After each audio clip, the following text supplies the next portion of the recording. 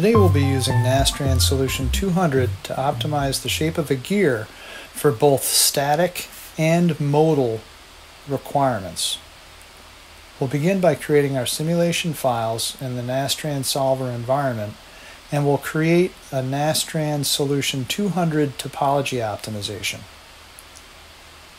Here we'll set the maximum number of design cycles to 100. And first we'll create a static subcase, and then we'll create a modal subcase as well.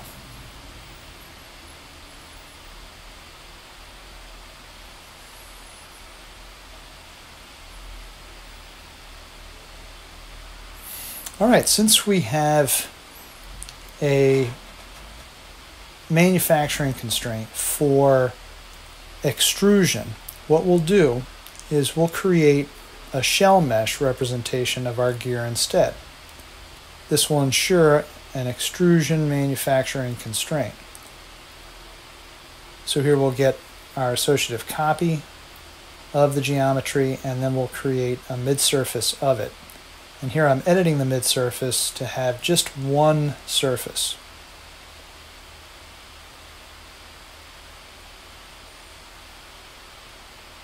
Next we'll go to the FEM and we'll put a shell mesh on our mid-surface. And here I'm going to attempt to create a free mapped mesh on it. And I'm also going to create separate meshes for each face. And this is going to be important later when defining our design area. So here you can see it makes a nice mapped mesh on our mid-surface. I've already assigned material to the solid body so we can inherit that for our mid-surface. And also I've set a customer default to inherit the mid-surface thickness. So here we can plot that mid-surface thickness as a contour and see that our thickness is being inherited correctly.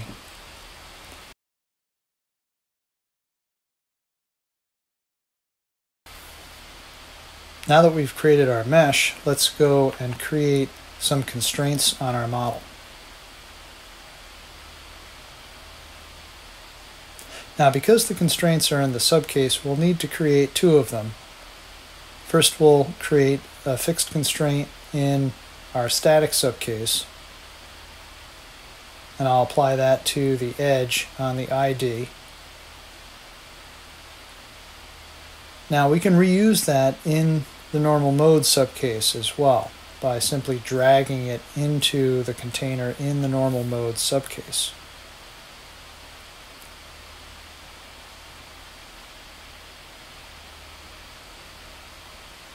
Alright, next we'll create a load in our static subcase.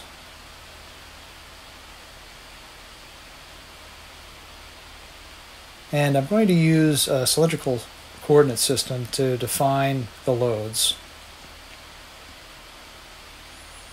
So here I can create a torque on the outer edge, and we'll also put an axial load on it as well.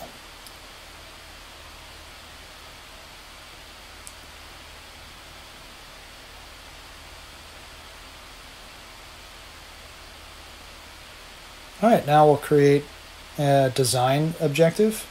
This will be to minimize compliance or maximize stiffness. Next we'll define a design area of frozen elements. These will be the elements that we do not want to optimize. Here I'll give it a label and say OK. Next we'll put in a design constraint, and since these are all in the global container, they apply to all subcases. So here we want to specify a range for our weight. Now we can create a manufacturing constraint, and by definition I've already created an extrude manufacturing constraint because I've mid-surfaced it and shell meshed it.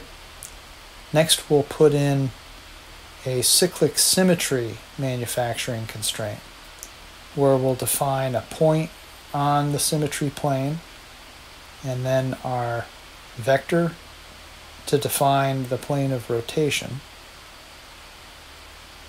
And then we'll define a vector along the edge of the sector.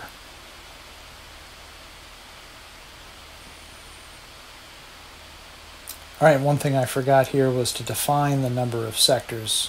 Here we want 6. Now we can define a design constraint specific to our static subcase. So here I'm going to define a stress constraint and the von Mises component. We'll define the mesh that we want to apply that constraint to, and then specify the min and max stress.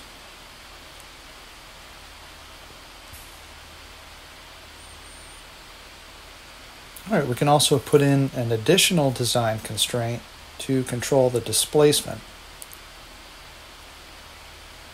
And here we'll control DOF1 with a lower limit of 0 and an upper limit of 0.002. And here any node on the OD will be fine.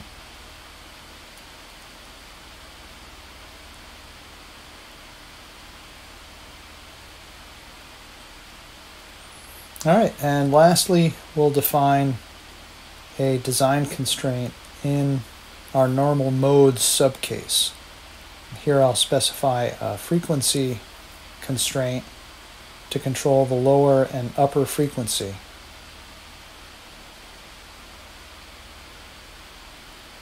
Alright, so now we're ready to solve.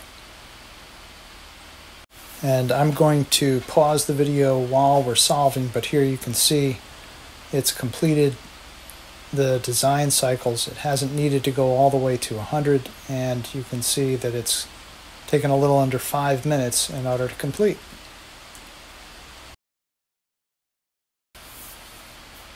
So here you can see we have a number of results for our subcases, and the one that we're interested in to see the shape of the optimized gear is going to be the design cycle, the last design cycle, and the normalized material density. So you can sort of see what the shape looks like here, but if we adjust our legend and clip the underflow and set a min, you can see a little bit better what material it's recommending to remove. And also if we take an average view, you can see a better shape of the optimized gear.